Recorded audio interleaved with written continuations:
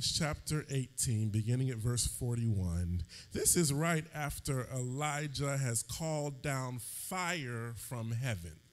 So we know that story very well. But I want you to understand something that happened right before that. If you look at 1 Kings 17 and 1, it says that Elijah told King Ahab, because of you going against the Spirit of God, because you continue to provoke God, because you are operating in sin, he says, I'm going to call a famine on the land, and there will be no more rain until I say it is. Then we get to verse 41 in 1 Kings 18, and it reads, And Elijah said unto Ahab, Get thee up and drink, for there is a sound of an abundance of rain.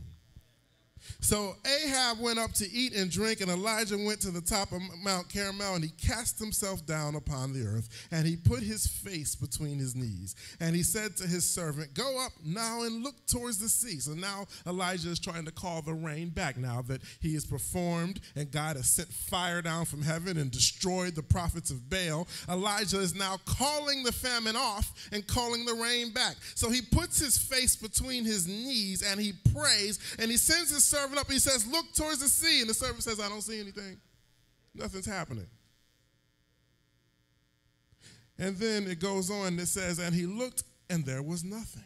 And he said, Go again 7 times.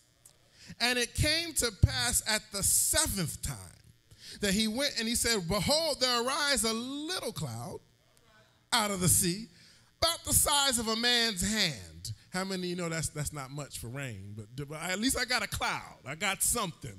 There's a little cloud about the size of a man's hand. But that's all it took for Elijah's faith to kick in. And then he spoke, and he says, That's all I need. And he said, Go up and tell Ahab, Prepare thy chariot, and get thee down, that the rain does not stop you. In verse 45 it says, And it came to pass in the meanwhile that the heavens were black with clouds and wind, and there was a great rain. And Ahab rode and went to Jezreel, and the hand of the Lord was on Elijah, and he girded up his loins and ran before Ahab to the entrance of Jezreel. So let me recap what's happening. At the beginning of chapter 17, Elijah said there's not going to be any rain until I say it is. Then we have different stories in the Bible that we're familiar with. There's the widow woman, the woman who ran out of food. She didn't know what to do, but she had faith in God. She made the prophet a cake first, and God supplied her needs, letting us know that even when God puts the land through famine, we are tapped into a different economy, and our needs are still going to be supplied. Then there was the showdown of Baal with the prophets of Baal, and God called fire down from heaven to show that he is God. The Bible says God is looking to and fro the earth, looking for ways to show his glory and his power in you. And if you can simply honor and show in faith the power of God and speak what he says, God says, I will manifest my glory in you. And so after God sends fire down from heaven, proving that he is the real God, then the evil prophets are destroyed. And then Elijah says, now I'm going to send the rain back. But he goes and prays, and nothing happens. So he prays 7 times.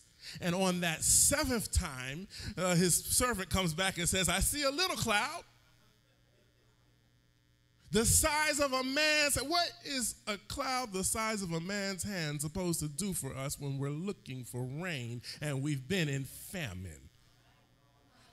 But Elijah understood that just the little spark that God is manifesting is enough for me to know that my faith in him shall deliver that which I speak.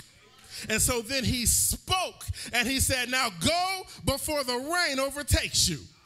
And it says Ahab got on his chariot, and before Ahab could get even out of the city, the rains were black, the clouds were black, and rain hit them. And then look, one of the funniest verses in the Bible is next. It says, and Elijah, the Lord was on Elijah. I told you, God's power was looking to and fro the earth to show his power in you. It says, then Elijah girded up his loins and ran before Ahab to the entrance of Jahaz. In other words, God gave Elijah some super speed. He even went past the chariots to display his power that he had spoken rain. The flash. Praise the Lord. The cloud the size of a man's hand is all it took. But then God says, give me a sound and I can manifest my glory from the spirit to the natural. Let me break this down for you. Even in the natural, if you go to Mark chapter 11, starting at verse 22. Mark chapter 11, verse 22. Now it's Jesus speaking, and he's speaking on a very similar subject. Mark 11 and 22, and it reads, and Jesus answered and said, have faith in God. He goes on and says, for verily I say unto you that whosoever shall say to this mountain, be thou removed and cast into the sea, and shall not doubt in his heart, but believe those things that he, what? Said. They shall. Somebody say shall come to pass. And then it goes on and says, and he shall have whatever he says. Did he put a limit on that? Or did he say, you shall have whatever you, but it started by saying, have faith in God. So we can go to the faith chapter of the Bible, Hebrews 11, and we can see what faith is. It begins with Hebrews 11 and 1. It says, faith is the substance of things hoped for. Well, hope is in the invisible. But then it goes on, it says, but the evidence of things not seen. Evidence is something you do in the physical. So you have to show evidence of something that you do not see. I'm going somewhere with this. Work with me. You have to show evidence of what you're hoping for, and God will manifest it in the physical. If you go to Hebrews 11 and 3, it says that the worlds were framed by the word of God. That things that appear were created by things that do not appear. What that simply means is the things that do not appear, the things that you cannot see, are stronger than the things that you can see. But you manifest the things that you cannot see into the things that you can see by word. By speaking. Elijah said, I hear the sound of abundance of rain. That's in the spirit. But then he said, go. And it manifested in the physical. There was a way to pull the spiritual into the physical, and it was based on sound. It is based on your word. Even in the physical, God gave us ways to see this even in the physical. Did you know that if a plane breaks the sound barrier, you know we have planes that can go faster than the speed of sound now, right? They call them Mach 1, Mach 2, Mach 3. Those Machs are based on how fast the plane is relative to the speed of sound. And if a plane goes more than 770 miles per hour, which we have planes that can go far faster than that now, there is actually a physical manifestation. Do I have any military people here that can talk to me about this? There is a physical manifestation where for a moment when it breaks the sound barrier, you can physically see the sound. Once it hits that point, that barrier, it looks like a cloud. You can look it up on Google. When it breaks, it actually physically manifests where you can see where sound was now manifested into sight. God is saying all you have to do is when you hear me speak, once you speak what I speak, it will break the reality barrier and you will see a physical manifestation. But do I have enough faith in you? Do you have enough faith in me to speak what I speak, and you will see the results? A lot of us aren't seeing results because we aren't speaking what God spoke. Hebrews 4, verse 12, we know this very well. It says the word of God is sharper than any two-edged sword. Where the word two-edged there is actually distomos in the Greek. Distomos. Di meaning two, stomos meaning mouth. Meaning two mouths are speaking. You hear God speak, and then you speak.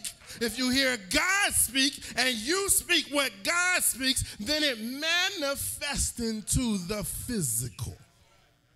But until we get the sound of God and the faith of God, we are continue to be subject to the things of this world. When God says this world was framed by the things that you cannot see, meaning if you concentrate more on what you can't see, you'll manifest more in what you can see. Why are we spending so much time learning the laws of this world when God says, I can break the laws of this world? I created the laws of this world based on what I spoke. And if you speak what I speak, of the laws of this world will bend to my reality, not yours.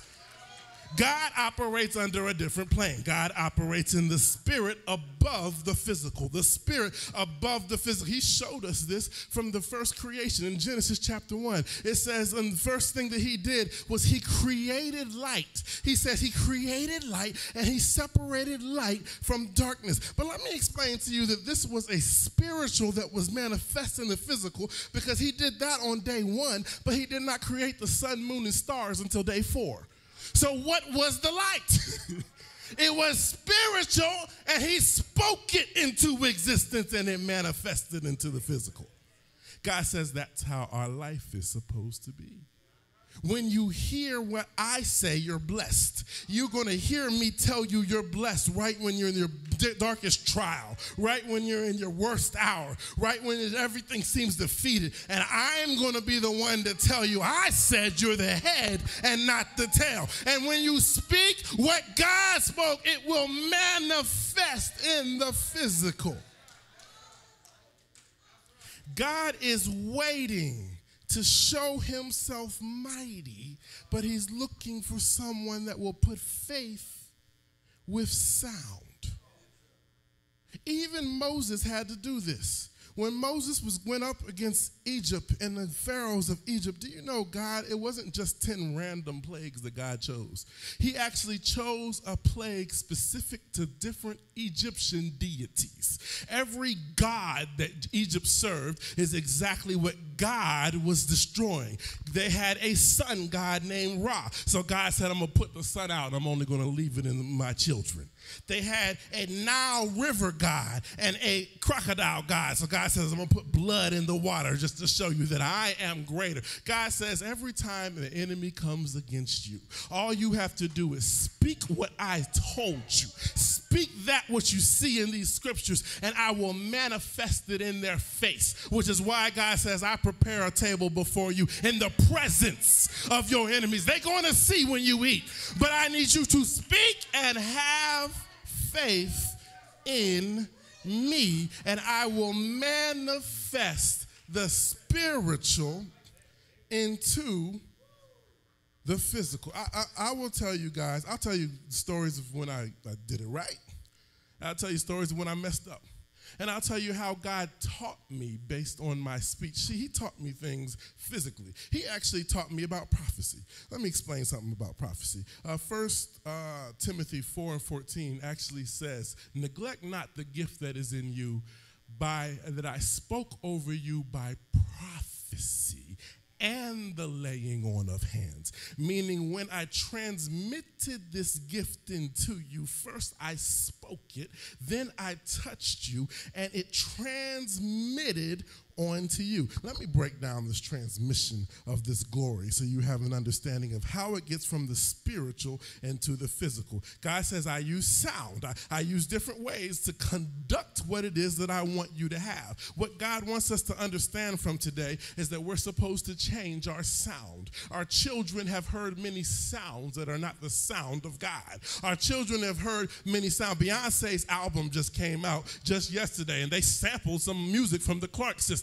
But the music that Beyonce was twerking to was not the sound of God. There is a sound that I'm looking for. And when I hear that sound, I will change generational curses into generational blessings and wealth. But I need a different sound. The children have heard, you ain't good enough, or you're going to be just like your daddy, or you have drunk genes and alcoholic genes, just like it runs in your family. God says, I can alter those genes based on what you say, but you have to speak, I am the head and not the tail. I am above and not beneath. I am a lender and not a borrower. And when it comes out of your mouth, the sound will manifest in the physical and the world will shift before your eyes.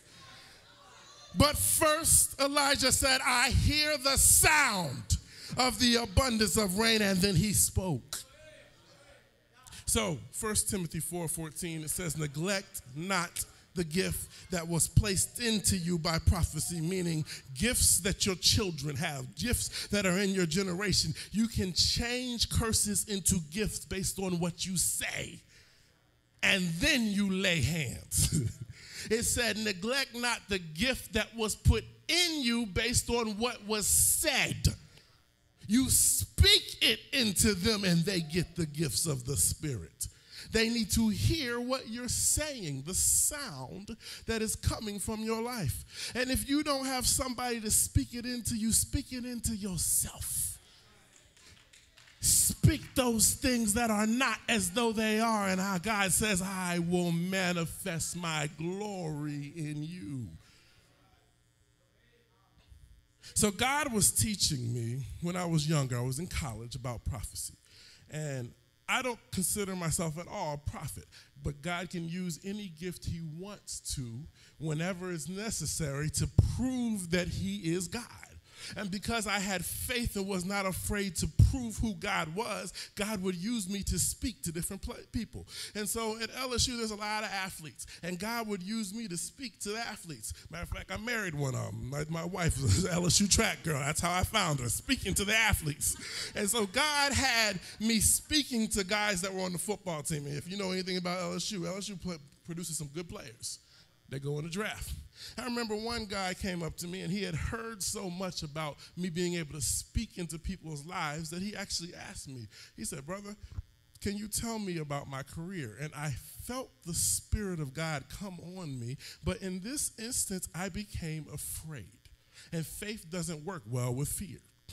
I became afraid because what I heard did not sound likely at the time. So I decided to try to hedge my bet. His name was LaRon Landry. He was a freshman. I don't know if he had played yet or just started, but he wasn't known well yet.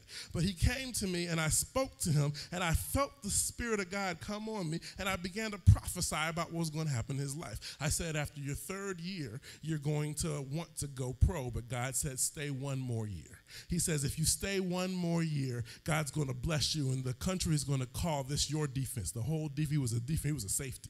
God, the whole defense will be called your defense, and I will bless you. And then I heard very clearly God say, and tell him he will go top 5 in the draft.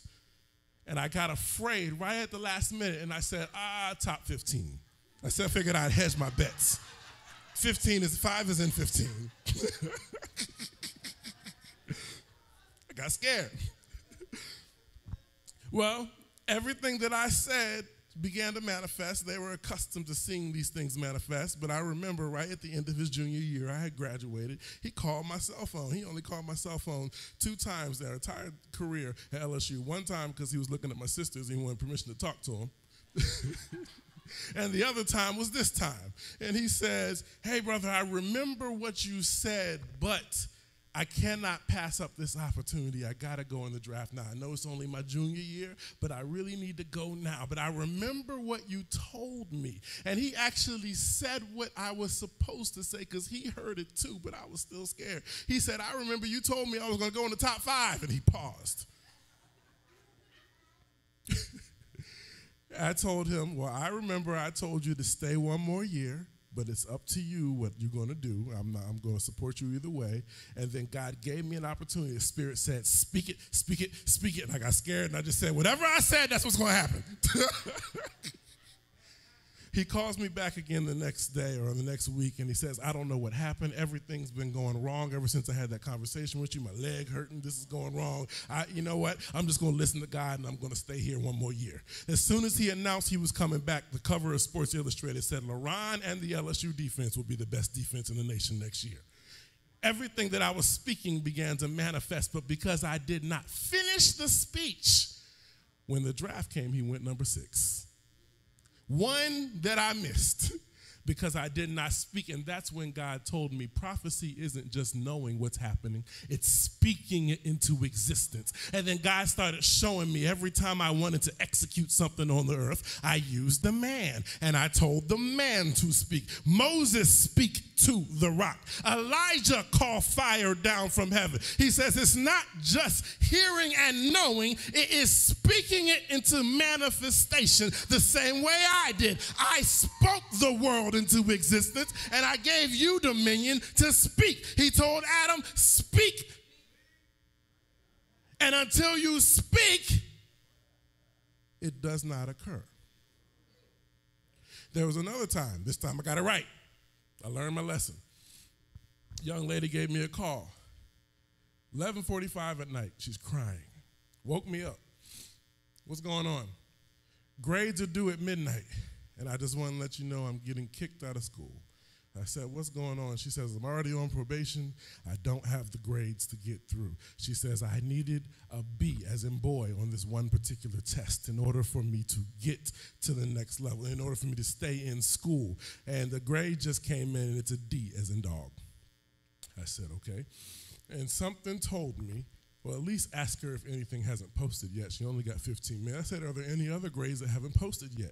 She said, yes, but that doesn't matter because that I already know that I did horrible in that class. I had a C going into the class, and I did not study for the exam, and I took the exam, and I know I failed it, so therefore there's no way that's going up to a B. I'm getting kicked out of school. And God reminded me that a year prior to this, I had spoken to this young lady about being filled with the Holy Spirit. Young people, listen to me because this is very important. Understanding the filling of the Holy Spirit. And she had gotten her heavenly language a year prior to this. And I said, do you remember the heavenly language that God gave you? Now, I'm sleeping. All I'm trying to do is go back to sleep, but the Spirit won't let me let it go. I said, do you remember? She said, yes, but what does that have to do with anything? I just told you I'm being kicked out of school. I'm calling you pretty much for comfort. I said, but there's a grade that's not posted. She said, yes, but that grade's going to be a bad grade. And what she said is not what I heard. What I heard was what Elijah heard when he said, I hear the sound of an abundance of rain.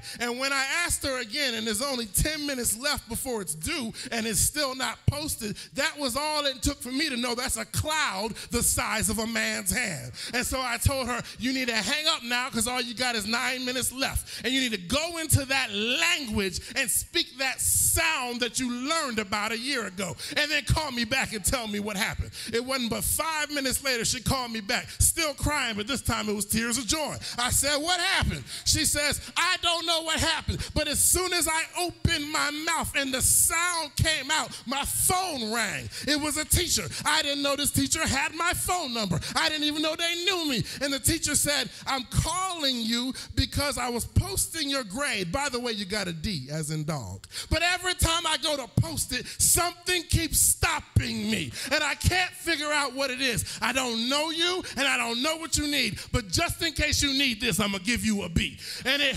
manifested after there was faith and sound.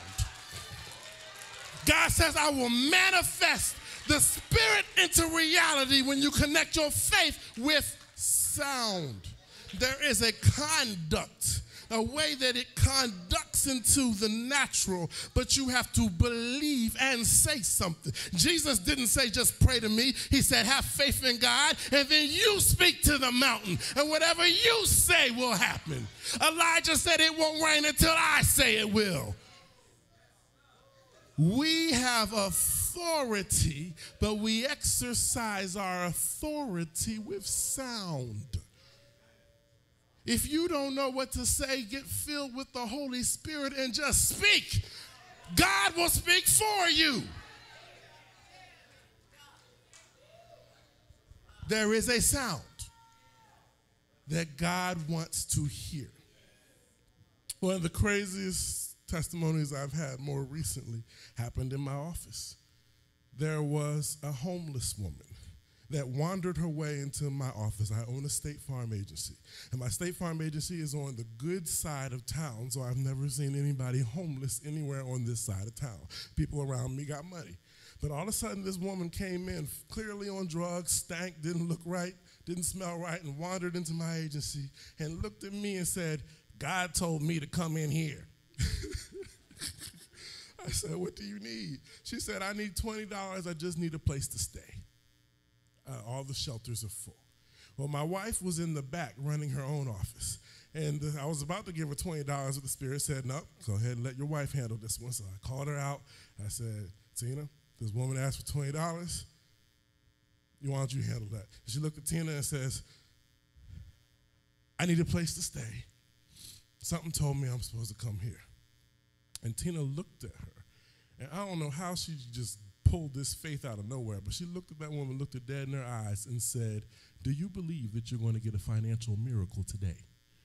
Now, this is a homeless woman on drugs. We can tell. But I guarantee she sobered up at that moment. She said, yes, I do. Yes, I do. Now, I kid you not. Tina took that woman in the back and they began praying. I don't know what that woman's background was, but within a couple minutes, I heard my wife go into a different sound. She's praying with a homeless woman. All of a sudden, my wife is talking in tongues. About a minute later, I heard the homeless woman talking in tongues too. Both of them had church in the State Farm office. I was getting nervous. I was like, somebody lock the door. Don't let anybody. Customers come in here. They're going to think I'm crazy. They're going to report me. They had church. And I heard the sound shift, and two people exalted God. And it went on for a while. I want to say it was like 20 minutes. They was having church back there. And then it quieted down, and Tina started making phone calls and found the lady a place to stay. And she ended up having a place to stay. I think it was for 6 weeks.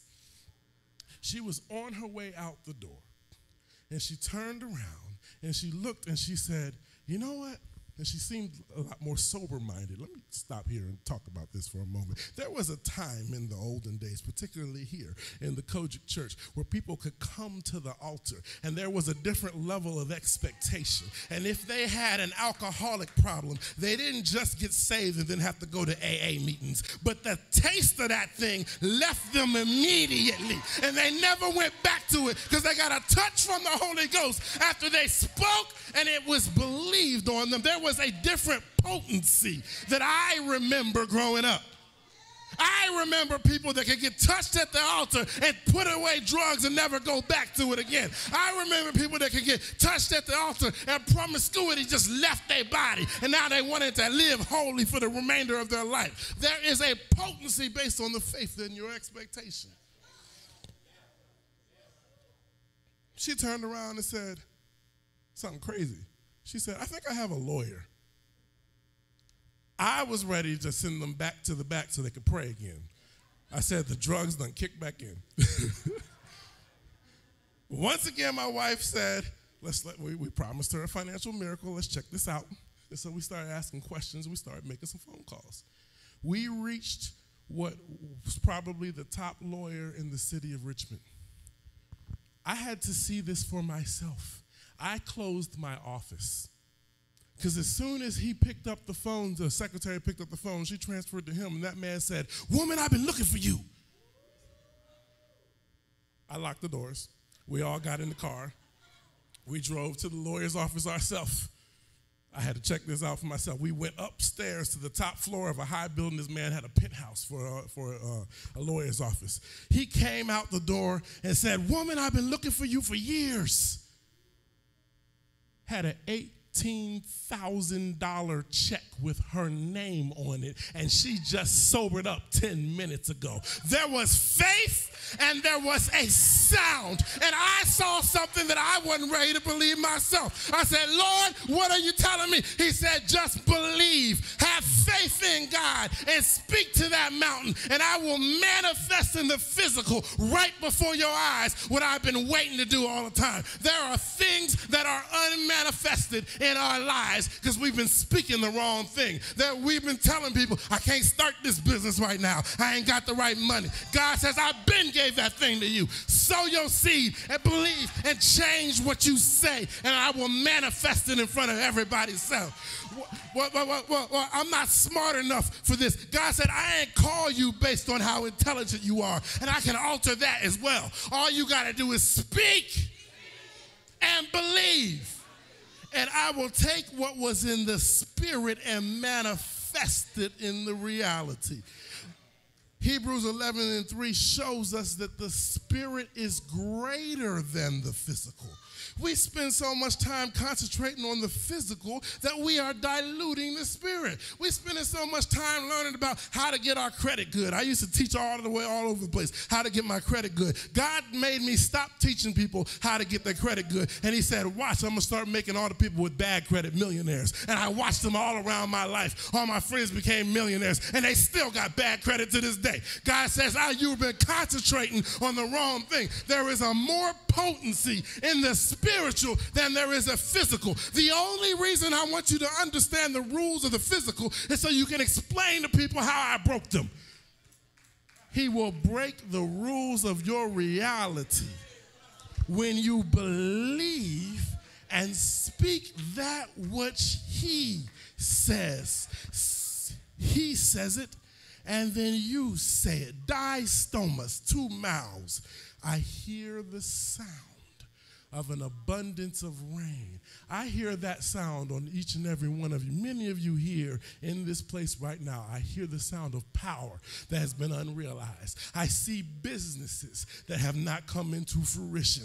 I see generational curses that were supposed to be broken a long time ago and turned into generational blessings. And God said the only thing that is waiting on, because I finished it and sat down a long time ago, which is why it says Jesus is seated on the right hand of God. He said, I did my part. Now I'm just waiting on you to speak the same thing over your life that I already spoken to you, and I will manifest it, and everyone will see it for my glory.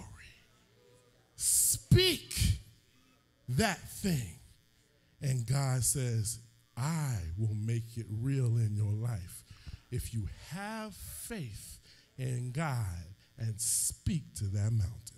I hear the sound of the abundance of rain. I hope you guys have been blessed in the house today.